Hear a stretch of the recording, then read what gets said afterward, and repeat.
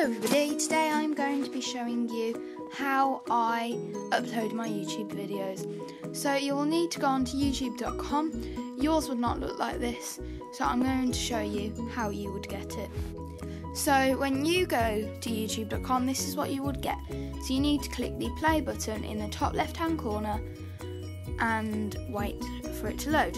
Then scroll down to the bottom and click desktop. So you will just need, after you have done that, just need to click upload. Click on here and click photo library, then choose your video. You will get to this page. You can add a title, description and tags. You can also add a customized thumbnail. You will need to wait until the video is finished processing and finished uploading, then you'll be able to insert your thumbnail. If you want to know how to make your own custom thumbnail, you can check out our video on that. I'll leave a link in the description. So once you've uploaded it, you can just click publish and that's it.